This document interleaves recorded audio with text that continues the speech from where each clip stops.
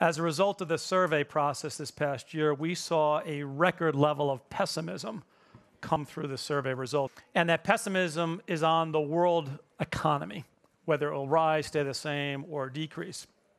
I would argue it's not a surprise that pessimism is there when you look at that level of uncertainty that you hinted towards in the video. And that uncertainty is not only from various risks that are forthcoming each and every day, but it's the magnitude of the risks, the impact that it has, and the ever-changing list of risks that CEOs are dealing with right now. I also would caution us not to necessarily overreact to that pessimism. Since the launch of the survey, we've had the UK election solidify Johnson's role that he has today, which we had that uncertainty prior to the survey being launched.